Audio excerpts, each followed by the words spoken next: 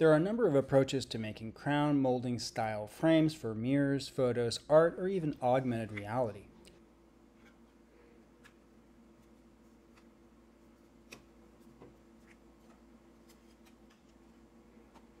I like to start by making a hole that is about 3 millimeters smaller in each dimension than the mirror or glass I'm planning to use, and I click the lock icon to make sure I don't accidentally resize it.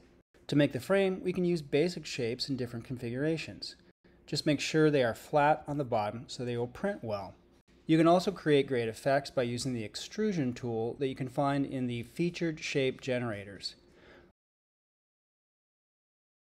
Rotate it, turn it into a hole, lift it up a bit, play with the handles,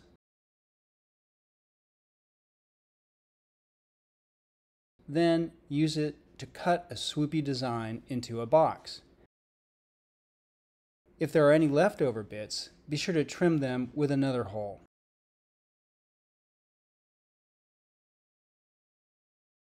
Frame sections can then be grouped, duplicated, and rotated 90 degrees.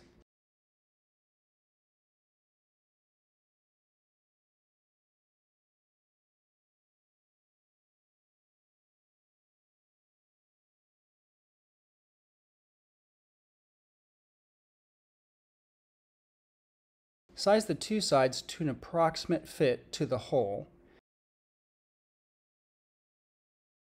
Then select and duplicate them. Rotate the copy you've made.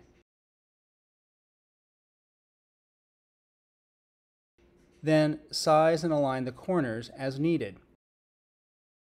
One trick is to place another shape near the corner you're working on, select it, and type the letter F to zoom in to that area to see in greater detail.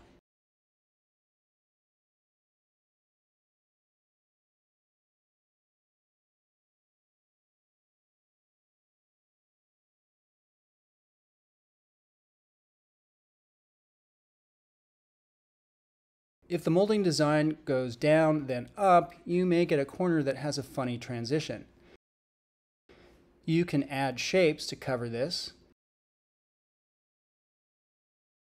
and you can also use a rotated wedge shape that you turn into a hole and align in order to miter cut the molding.